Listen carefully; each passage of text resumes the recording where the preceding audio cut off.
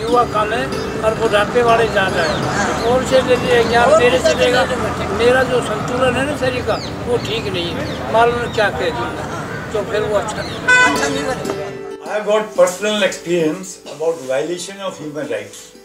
Although the government is saying that the courts will give priority and hasten the disposal of the cases pertaining to senior citizens, but it is only in theory.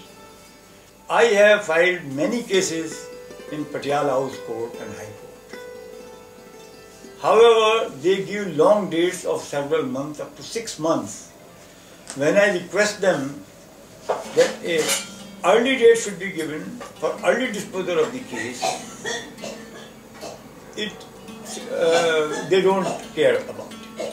So that is a great sad story. Now another thing I want to say, that senior citizens have got great danger to their life from their own kith and kin. When the citizens become old, the properties which they had possessed, the property price has gone up very high. And the children and their relatives are keeping an eye that the earlier the old man passes off, the earlier they will get the benefit of all their property. मैं चलती हूँ थोड़ा थोड़ा, बहुत तेज नहीं चल सकती।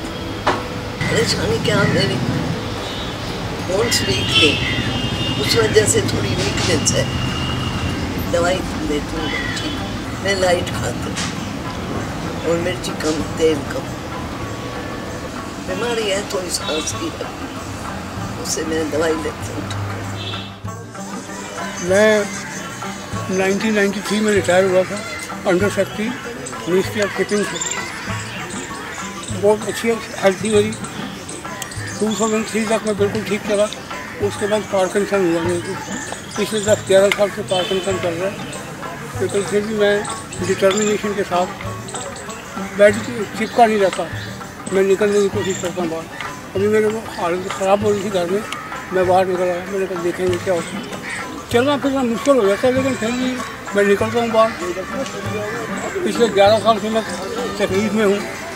मुझे यही कहा जाता है कि आप अपनी डिटर्मिनेशन से लड़ रहे हैं, तो आपकी जगह कोई और होता तो बिल्कुल हिलता भी नहीं है।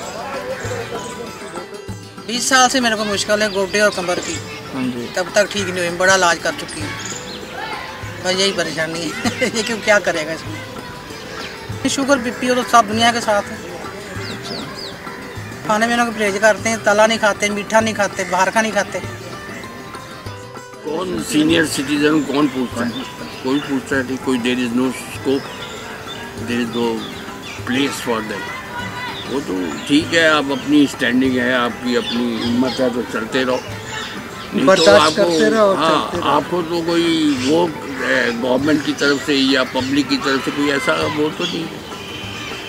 हम तो यही चाहेंगे कि भाई सीनियर सिटीजन की थोड़ी बहुत इज्जत हो, जो जितना मतलब जगह चाहिए जो सांस लेने की वो तो मिलनी चाहिए कम से कम।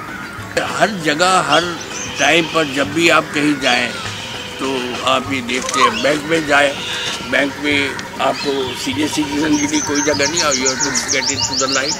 But the board is there senior citizen का, but no service available there. तो इस तरह से कोई मतलब मेडिकल के लिए कोई सीनियर सिटीजन के लिए खास फैसिलिटी नहीं है। तो आपका ठीक है, आपके पास आपके रिसोर्सेज है तो आप चल सकते हैं, नहीं तो आम आदमी के लिए तो बड़ी दिक्कत है। सीनियर सिटीजन के लिए खास, मैं आज हॉस्पिटल का चक्कर लगाया, मैंने आज देखा बेचारे बुजुर्ग लोग काफ़ी परेशान हैं, सुनता नहीं कोई उनको लाइन में बैठे हैं। जब बारी आएगी देखेंगे, तब तक शायद उनके प्राणी निकल जाए वहाँ पर। ये सब चीज़ें हैं। तो लोगों को देखते हैं, लोगों के साथ होता हुआ देखते हैं तो वो फील होता ही है।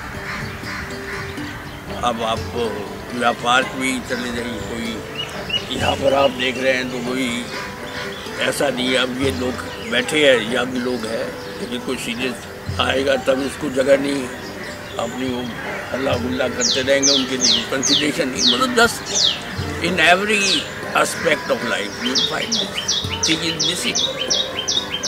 थोड़ा सा सोसाइटी के अंदर ऐसा होना चाहिए।